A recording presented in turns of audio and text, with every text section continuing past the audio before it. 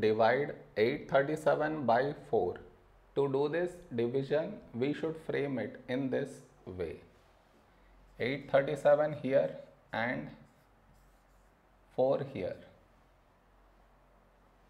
This is your step 1. Next, here we have 8 and here 4. When do we get 8 in 4 table? 4 2's 8. Now we should subtract. We get 0. After this, bring down the beside number. So 3 down. Now here we have 3 and here 4. 3 is smaller than 4. So we should bring down the second number. And the rule to bring down second number is we should put 0 here.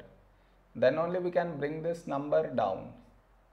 Now 37. A number close to 37 in 4 table is 4 9's 36. Now we should subtract. We get 1. No more numbers to bring it down. So we stop here. This is our remainder and this is our quotient.